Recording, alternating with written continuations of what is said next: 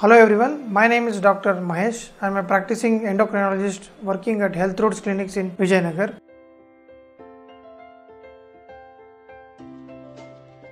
High sugars definitely contribute to burning sensation in the feet.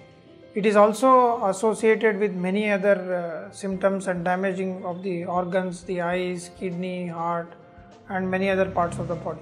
But burning feet is one of the early symptoms of diabetes and it causes a lot of distress in patients. How can we take care of this burning feet? The burning feet can be because of vitamin deficiency and alcohol intake. So we need to first rule out these two causes, especially vitamin B12 deficiency and alcohol consumption. If these two are taken care of, then the chances of burning sensation worsening is very less. Third is to control the diabetes. So we need to ensure that we take appropriate medicines to control the sugars, especially take medicines and check the sugars appropriately.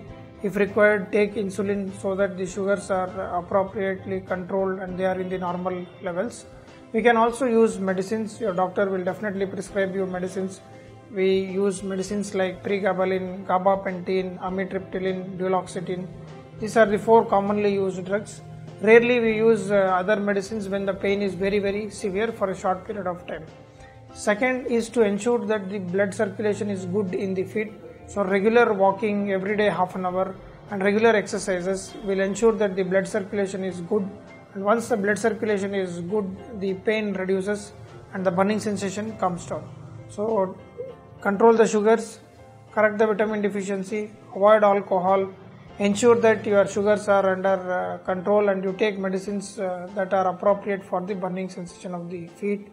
And definitely with these 4 methods, your burning sensation of the feet can be tackled.